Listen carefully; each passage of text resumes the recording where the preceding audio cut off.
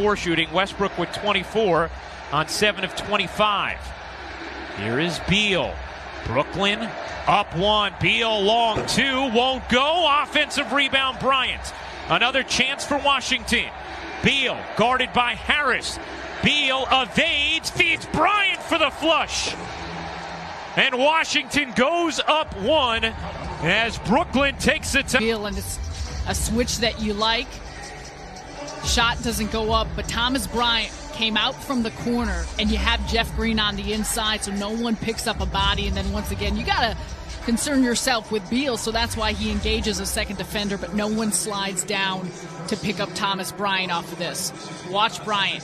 Green steps in to help. And from the backcourt, they could have advanced it. Sometimes teams like having the runway. Here's Irving with 11 seconds left. Down one. Irving, 7 seconds left. Irving a three. No.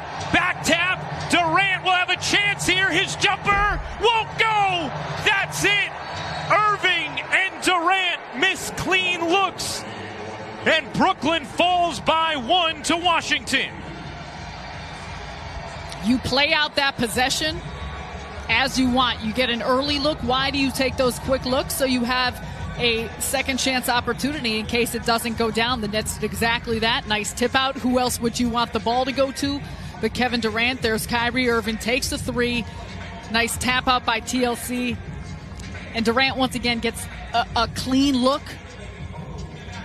from a range and a shot that we see him knock down with regularity.